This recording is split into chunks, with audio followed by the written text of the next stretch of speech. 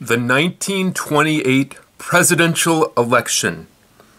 Herbert Hoover versus Al Smith. Al Smith was in favor of repealing prohibition, getting it out of here, you know? So his campaign slogan, which he endorsed, was "Make your wet dreams come true." Hey, if there was a person today that ran with that slogan, I'd vote for him. Make your wet dreams come true. Wow. Hey, if that's a promise, I'll elect you.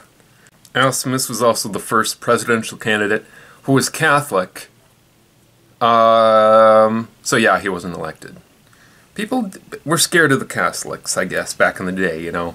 Oh my god. Well, I mean, I suppose it's better than Richard Nixon's unofficial slogan when he was up for re-election.